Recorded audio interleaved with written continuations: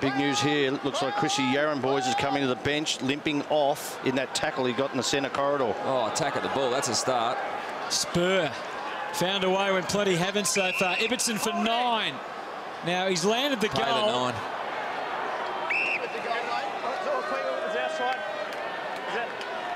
Yes, it was outside, mate. Let's go for 9 and check it, please. It's 9. Go for 9 and check it, thanks. Late decision now to check it. That's a guess, actually. Clearly 9. What it was Lee Spurr's attack on the ball, though, Hutto. He put his head over the ball and went harder than the Carlton player, which we haven't seen too much of. So Lee Spurr, I'm sure, may come up at half-time from Ross Lyon. This is what we need. We need a hard tack at the ball and get there before the Blues opposition.